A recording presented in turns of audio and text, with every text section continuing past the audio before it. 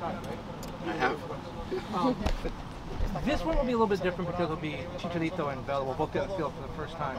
And as great a season as you're having, everyone else kind of fades into the background a little bit. Do you like that? Do you like to do, or would you rather be? I don't care. I literally don't care. As long as we're playing well, we're winning. I don't care who gets the recognition or whatnot. I just want 3 points. That's it. You've obviously looked at film of LAFC, and they're playing different than they did when you were there, right? Not as wide, more direct. The wingers stay back. Is that correct? I don't know. I didn't watch them too much. I know I watched a couple of their last games against Portland. I remember I watched a bit in Colorado. So I know they have a different approach to the game, but I think their identity and the way their philosophy, the way they play is still LFC football. So we're going to look at that and we're going to see how ways we can exploit them for the game coming up.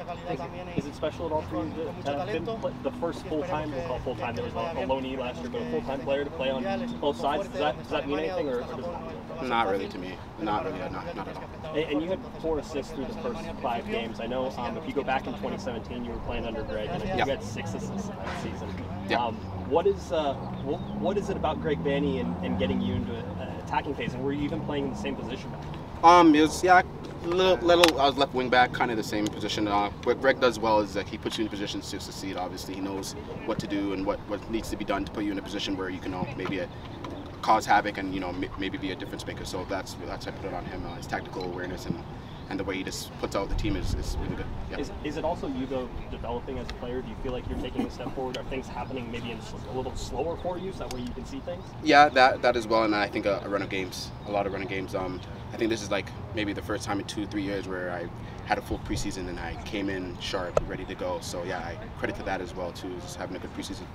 In terms of setting up and finishing that final action, where do you think the potential is for this team to continue growing and executing more? Yeah, I think our potential is really there. I think, as you said, getting to the byline and getting crosses in, and not just having Chicha score, having more guys score. I think that's the point that we're trying to have go towards as well too, and obviously our back line as well. I think throughout those 5 games, even though we lost 2 games, I think our back line and just the way our team defensive collectively have played, I think we did very, very well, and I think we're going to continue to grow throughout the season as well. Raheem, since LAFC came in, they've been the better team. In the derby, the Galaxy have been the better team by a pretty good margin. From the LAFC side, did that wear on the team? Is that anything that is one of those things that we need to be? We need to be the better team in our derby. Exactly. That it goes for both ways. Back when I was with LAFC, it was like we needed to be the better LA team. Here's more the same. You need to be the better LA team. So yeah, we're not going to look at the past scores or whatnot. We're just going to take it one game at a time. And obviously, this is the Battle of LA, so it's going to be electrifying as like it's always been throughout this short histories. So just bring it come game day and just be ready to go for it. When you're at LAFC and they're winning these derby games, it's a little bit better. It's a little bit much more than 3 points. Obviously, as I told you before, it's the Battle of LA. You want to claim LA, so yeah, getting a win against your rivals is always a good thing, right? Obviously, it's a little extra boost to maybe your season, helps you kick off your season even more and whatnot. So yeah, it's good. So even though it's the same 3 points as in Portland last weekend, it means more. It means a little. Yeah, it means a little bit more, obviously, for sure, because it's the Battle of LA, and it's good for the morale. You just want to show your supporters. Obviously, the supporters here, they don't get along too well with LAFC, so you want to give your supporters something to brag about. Obviously. Does it feel weird being on the other side now? Not really. I'm gonna come game day. I'm gonna see all the guys. We're gonna chat back at LAFC, but once I get on the pitch, it's game time, competition time. Yeah. Raheem, last season you were playing a lot of different positions with LAFC. With LA Galaxy, it seems like you're gonna just play the left back position. How much has that helped you knowing that what you're gonna do every single day? Yeah, exactly. As you said, I know what I'm gonna do every single day. It's not me adjusting to different stuff, but yeah, as I said before, my time in LAFC was excellent. I enjoyed it very, very much.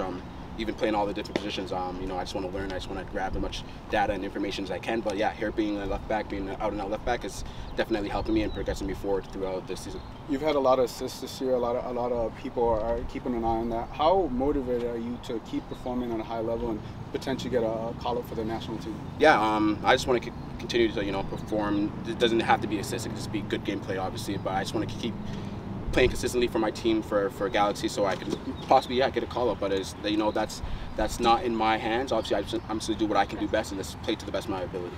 Raheem, you played alongside Bella, and now you're here with Chicharito, and we were just talking how they're gonna face off for the first time.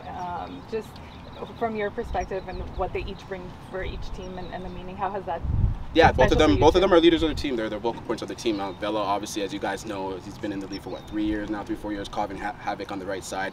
He's a guy that they look to, to bring something special from them. And Chicho, he's our leader. Of course, he's the one that mentally prepares us for the game and always wants to win, has a great mentality, always wants to go forward and whatnot. So both of them are both obviously vocal points for their teams, and respected them because they take it with full heart and yeah, they've been really excellent for their teams. Yep. What does what Canada has done, qualifying with such style, what does that mean to you?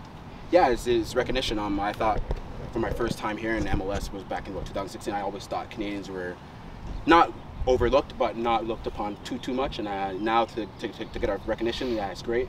But obviously, I know knowing the guys, it doesn't really matter. We're still going to try to continue to do our thing and turn heads and whatnot. Well, it's been since '86. So, exactly. So what does this mean to the country? It's a breath of fresh air. As kids could come and look at players like Mark Anthony, Jonathan Osorio, guys like that in the league, and say, hey, if they can make it to the World Cup, so can I. It gives people belief. So it's good. It's good for the nation.